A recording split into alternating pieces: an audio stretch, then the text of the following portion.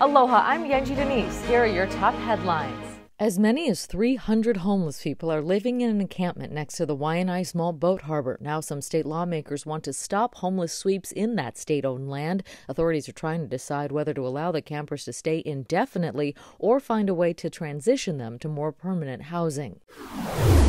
City Council members will soon decide on a temporary moratorium on so-called monster houses in Honolulu. Supporters say too many large-scale homes are being built in older neighborhoods, but opponents counter the bill could hurt homeowners who simply want to add more space. Hawaii's liver cancer rate is 33% higher than the national average. UH Cancer Center researchers are seeking $1.1 million in legislative funding for a 3-year study to figure out why. One risk factor could lie in some of the foods unique to Hawaii. Read more in today's paper.